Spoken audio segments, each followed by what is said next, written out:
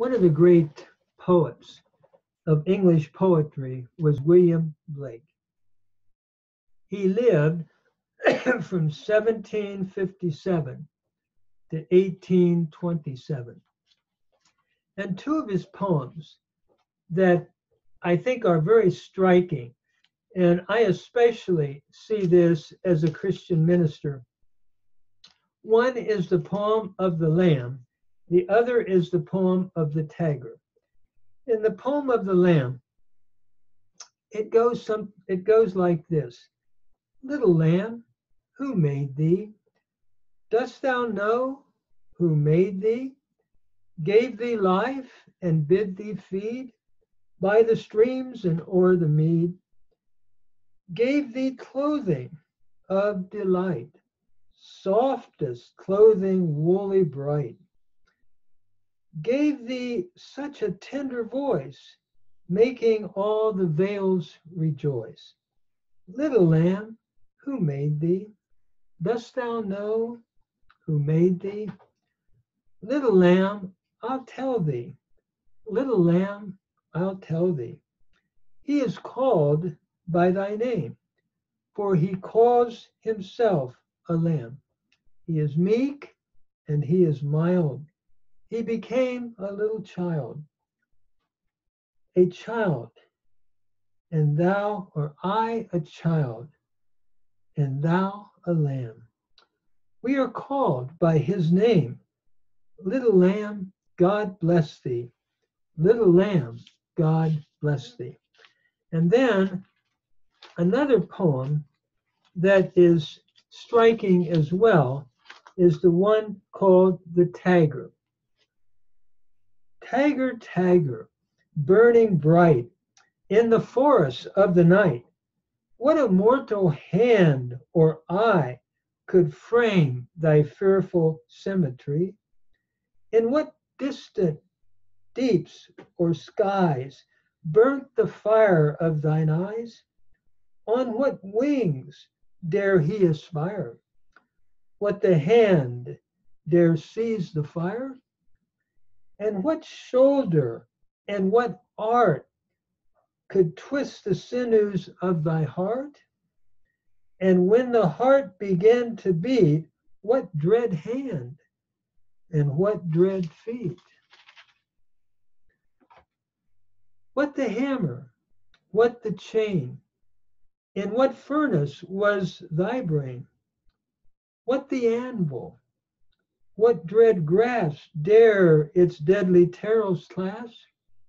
When the stars threw down their spears and watered heaven with their tears, did he smile his work to see? Did he who made the lamb make thee?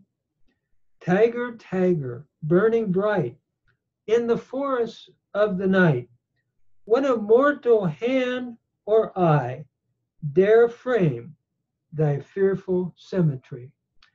As I was reading William Blake, I thought about the Bible, the Hebrew Bible, and also the Greek New Testament.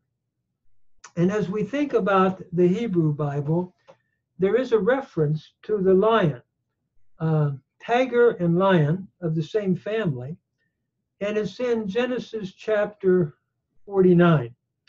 It reads like this: Judah is a lion's whelp. From the prey, my son, you are gone up. He stooped down, he crouched as a lion, and as a lioness, who will rouse him? And then this very interesting verse, verse 10, the scepter shall not depart from Judah, nor the ruler's staff from between his feet. And literally, I translate the Hebrew, ad ki yavo Shiloh, until Shiloh come, and unto him shall be the obedience of the peoples. A great messianic text, I believe, and we'll see that in the book of Revelation. But permeating the New Testament is also the reference to the Lamb. And I would like to share some passages about the Lamb that remind us of the lamb as well as the lion. And I'm thinking in John chapter 1, verse 29, we see John the Baptist making a reference to the lamb. And we are told in verse 29 that as he saw Jesus, he cried out and he said, "Behold the Lamb of God." This is in John 1, verse 29. Behold the Lamb of God, omnis tu theou. Omnis is the Greek word for lamb, who takes away the sin of the world. That's the first reference to lamb. I also thought, as a Hebrew teacher, a former seminary professor, that Isaiah 53 talks about the Lamb of God in a predictive prophecy that Jesus Christ was smitten like a lamb. As a lamb, he was brought to the slaughter. And it's looking at, I believe, his vicarious atonement in Isaiah chapter 53. We see it again announced here in John, and then in the book of Revelation, we see the Lamb in a number of references in Revelation. I especially love Revelation chapter 4 and 5, where we have a series of hymns, and in these hymns, they are hymns to the Lamb. It is interesting, as we pick up in chapter 5 of Revelation, he sees a scroll and he sees a lamb. No one was found worthy to open the book of this scroll. However, John is told, as he's telling this, stop crying, behold, the Lamb has conquered. In verse 5, behold, the Lamb, which is of the tribe, the lion, I should say, of the tribe of Judah has conquered. And then we'll come to the Lamb. First of all, the lion. And my mind goes back to Genesis chapter 49. The lion, Tyger, same family, we could say. The lion out of the tribe of Judah has conquered the root of David to open the book and its 7 seals. Again, a prophecy, I believe, from chapter 49 of the book of Genesis, the lion of the tribe of Judah. There used to be a song that I remember years ago teaching at a college that students used to enjoy singing. Oh, the lion of Judah has conquered to open the book and its seals. And what a beautiful fulfillment of that imagery. But then back to back with that is the Lamb.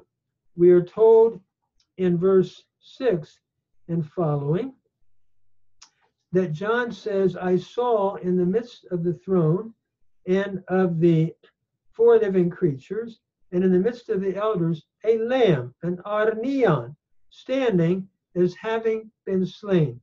And yet now it's standing, looking again at Christ, who is that lamb that was slain, that is now having 7 horns and 7 eyes, full of power with the 7 horns, full of eyes, full of understanding, and the one who has sent forth the fullness of the 7 spirits of God, no doubt a reference to the Holy Spirit.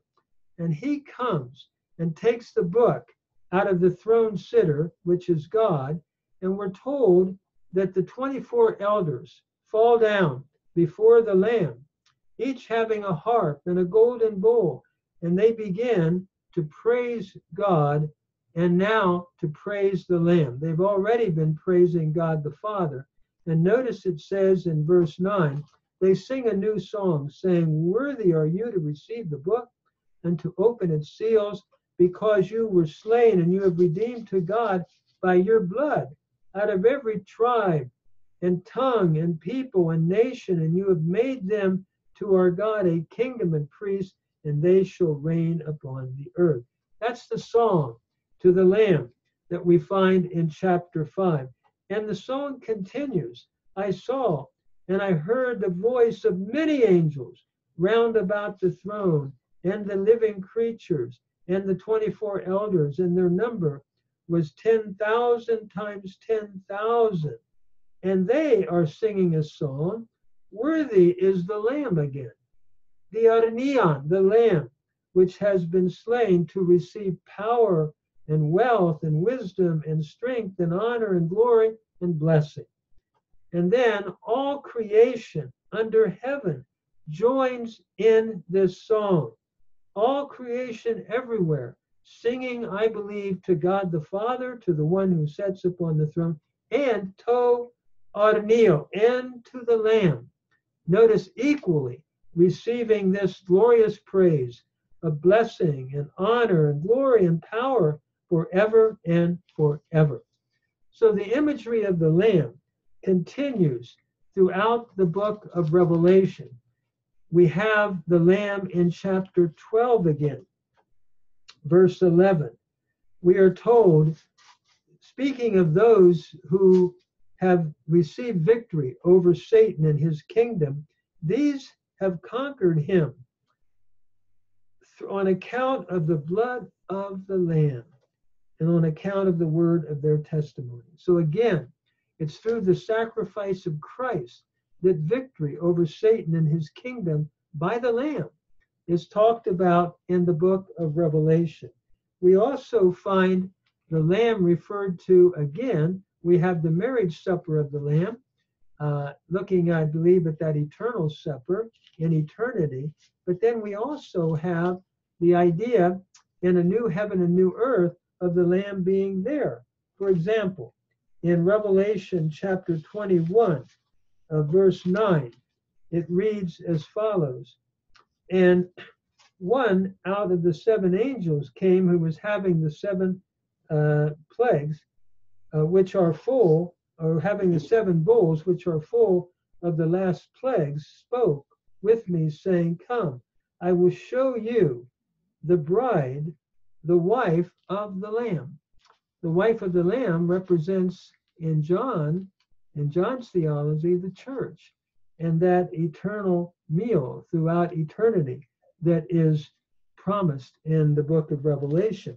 We also have another reference to the Lamb in 21, verses 22 and 23. Notice 21, 22, and 23. And there was no temple. And now he's looking at a new heaven and new earth, where there was no temple. For the Lord God Almighty is the temple and the Lamb, ta arnion. In other words, there's no need of a temple anymore in that new heaven and new earth, for the Lamb is there. And then it is also interesting, as we look at the book of Revelation, that we continue to see the Lamb again. And this is found in Revelation chapter 22, verse 1, where we see the Lamb. He showed me a river of water of life, bright and as crystal, coming out of the throne of God and out of the Lamb, to Arneo, out of the Lamb. And what is beautiful about this imagery, it permeates the New Testament. And I cannot help but think that William Blake must have had quite a knowledge of biblical, revelation, and especially the New Testament, where we see the Lamb permeating the New Testament writings, especially the Gospel of John and especially the book of Revelation. But we also see the Lion of the tribe of Judah. Now, whether we can make a tiger and a lion be the same, I'm not sure of that, but they're from the same family. And I'm wondering, when he talks about who made you, Tyger, and who made the Lamb, I'm wondering if there's not that kind of dual imagery that we see in Revelation 5. We see the Lion of the tribe of Judah and the Lamb, which represents Christ, having died and is now resurrected, and having overcome through his death and giving redemption to all who are willing to accept the Lamb and believe in him. So as I read the poet, and as I read those two poems, my mind reflected on what I'm understanding as a Christian minister in light of the New Testament and how those great images are used, especially the Lamb, repeatedly throughout the New Testament. The real challenge, I think, in all of our lives is, do we know the Lamb? May we give our lives to the Lamb, because he's the one that brings redemption through his death and sacrifice, and he's the one that will be in the new heaven and new earth forever and forever. And that is the beautiful truth, that all who put their faith in Christ can share in that eternal blessing with the Father and with the Lamb and with the Holy Spirit. What a beautiful, beautiful teaching that we find there.